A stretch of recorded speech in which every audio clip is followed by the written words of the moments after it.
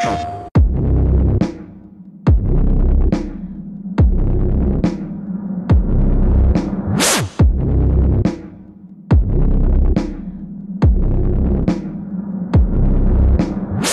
Watch Dogs is the story of Aiden Pierce, a modern-day hacker who's tormented by the guilt over the death of his niece. And he's trying to find the people responsible and at the same time protect his sister and nephew from tragedy coming back on them again. His family is important to him, and you start seeing how important family is to him and how the mistakes he's made over his family before are really haunting him.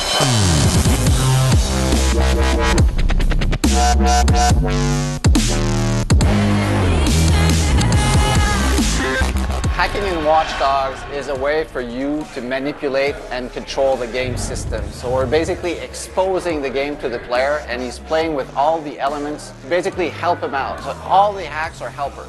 They're helpers while you're in stealth and combat, driving. So at any moment, these hacks will give you that little boost or that little window, that timing to make you successful. And the player is given all these tools, and we're saying, use them how you want. From a player's perspective, you play like you want. But that's on you, how you decide to play it. The city will reflect back on you. They will respond based on how you act.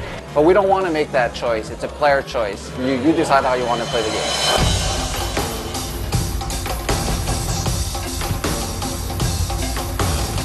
One of the big things is the profiler. And the profiler is this thing that gives you details about every single NPC in the game. NPCs are often just seen as random civilians who might have different looks, different animations, but you don't really see them as living, breathing characters with a life beyond what you see on the street. Because of our profiler, what the player ends up doing is they're the ones who bring the last missing piece. Subtly affects little choices, little micro choices you make in the game. So if you want to hack somebody, you bring up your profiler, I want to hack their bank account. Well, now if you see they're unemployed, you might be like, maybe not. What we've done is we've ended up turning a whole city of what are usually just random NPCs that kind of block your path or whatever, we've turned them into living, breathing people.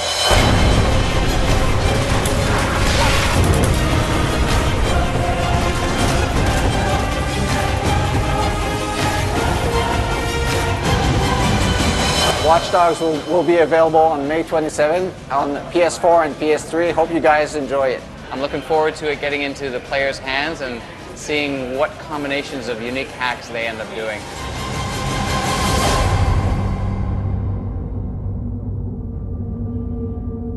PlayStation